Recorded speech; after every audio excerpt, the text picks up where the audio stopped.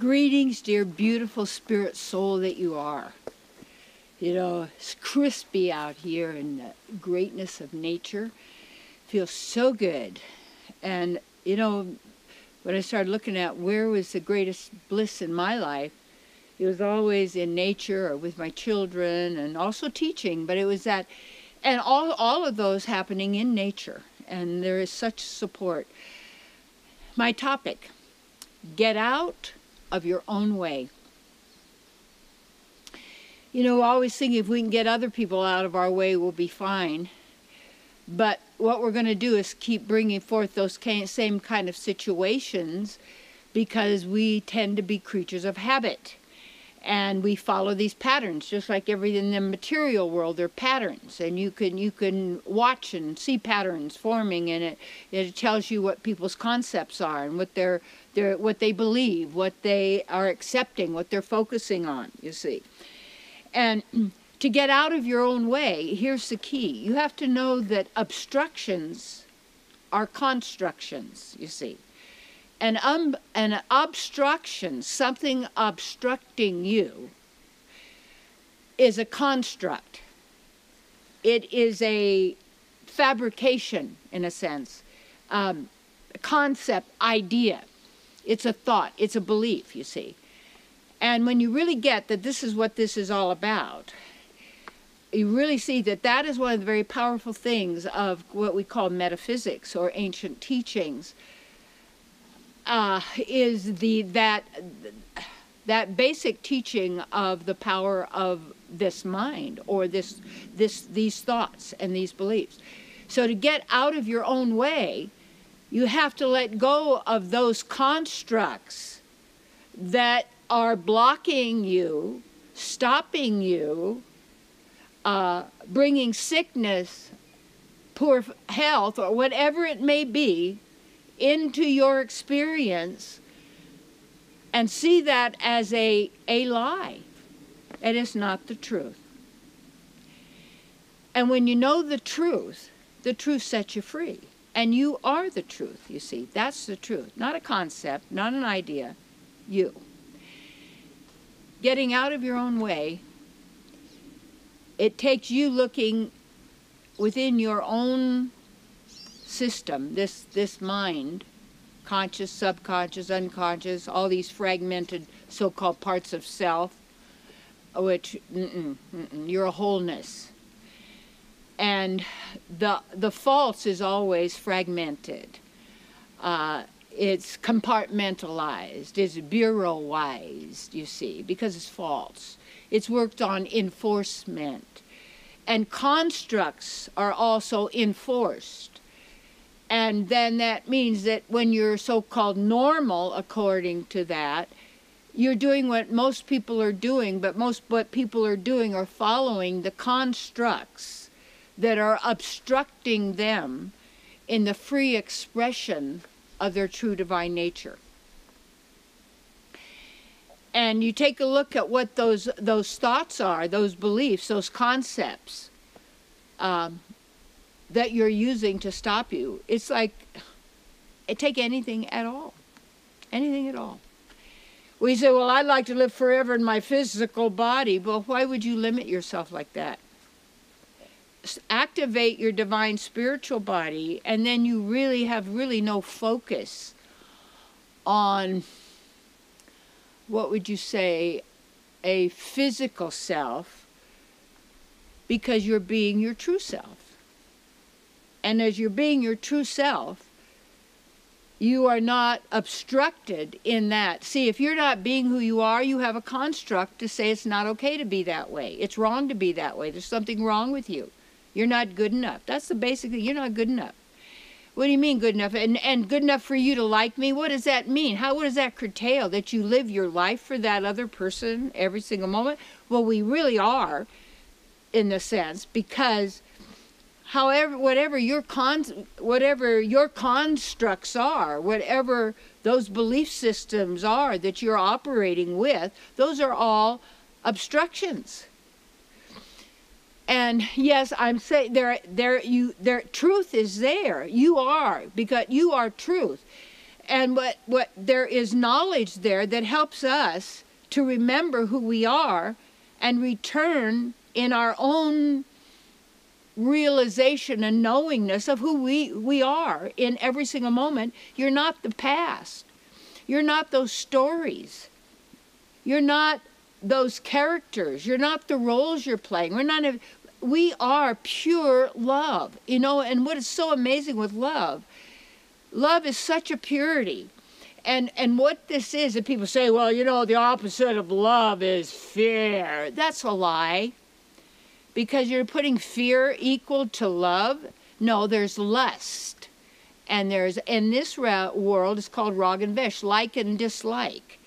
And that lust is to try and get pleasure from someone else's misery and unhappiness, to take from another. And envy is the disease of humankind infected with a mind virus that sucks up their life force and produces a false reality that person believes is who they are, real and true, so they live and experience it as if it is. And then they prove it by their experience. Well, that must be true. Yeah, because you have the construct of a concept of a thought or belief that was programmed in there consciously, unconsciously, not consciously. So then you are born into so-called sin, which is another word for the moon, but sin, which is another word for making a mistake, or you might say ignorance, because you were never born.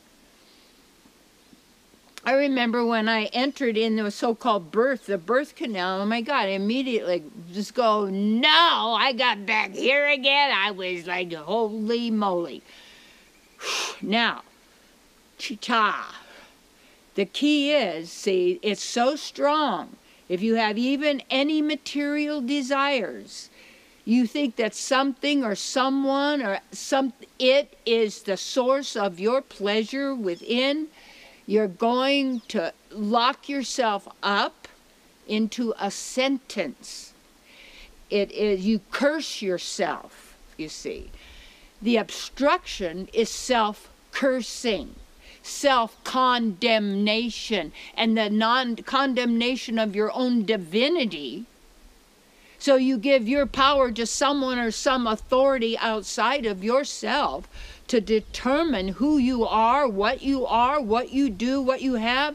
Those are concepts, constructs that are obstructions that you need to get out of your own way. So that's what my work is, my retreats, my mentoring, my working with people, you see, so that we get to that relief yourself of all of this, you see. And that is such a pleasure for me. Like one of my students, and she did a concert at the at my place in Washington.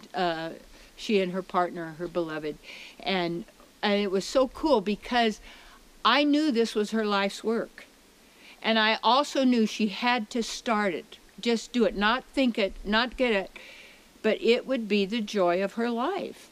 And when she did the performance, and in the studio, and in the recordings, and everything, and the beautiful songs she writes, and the magic happened because she was in her right place, in that sense of being who we are. You know what? I'm doing now what I always did even as a child, and as always, in nature, in the mountains, I was in the Sierras. I love this because I there's something here, and when truth is spoken, you know, you move forward. When it's alive, basically you go back. You know, it's not true. Your body's instant reflexology, just the way it works.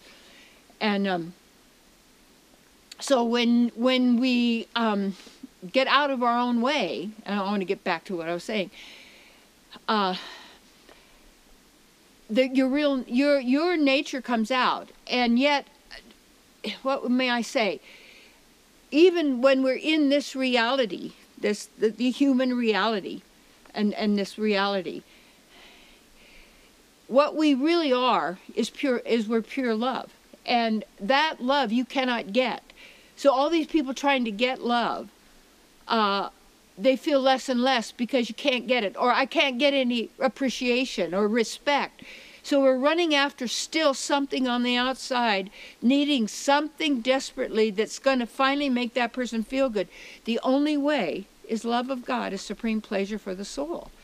And I'm not talking about on a God, on a cloud, on a spaceship, on a DDI, on a manifesting, or on the stage. And this is fakery. That's a fakery. You are part of, you are with, always. You cannot lose that. We're already unified there. We're unified and we're uniquely different and who we are. It's just wonderful.